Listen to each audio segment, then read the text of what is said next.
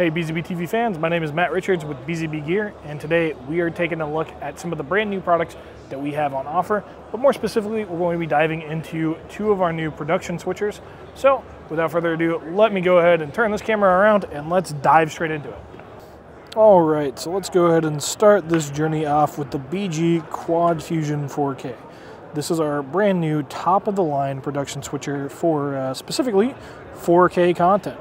So there's a few things to unpack with this board here.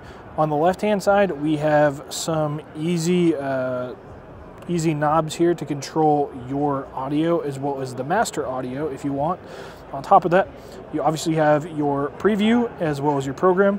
Those are easy to use, but on top of here you also have some audio mixing capabilities, so you can choose which channel you want. You can adjust some of the volume on there, mix or mute it. You have some function commands at the very top row, just some simple, quick, easy things to use.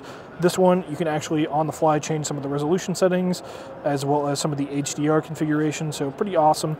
Here we have quite a few different transition types that you can go ahead and choose from.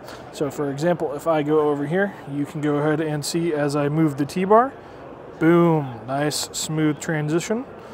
Easy peasy, pretty self-explanatory, very, very simple to play around with, and that's exactly what we want with a house of worship. We don't want it to be super duper complex. We want to be able to make sure that it has all the functions that a house of worship needs for their broadcast, but on top of that, easy and simple enough to understand to where volunteers can run it very well. On top of that, you have some extra functions here. So you have Luma functionality, Chroma functionality, as well as pattern. You can do picture-in-picture as well as some other things there. You can even do still if you want. And of course, no production switcher would be complete without a fade to black button. So that is all there for you. Now, moving over to the left, we have the BG-QuadFusion Jr. This is basically almost the exact same, with the exception of the fact that it's specifically for 1080p, and as a result it's a little bit smaller.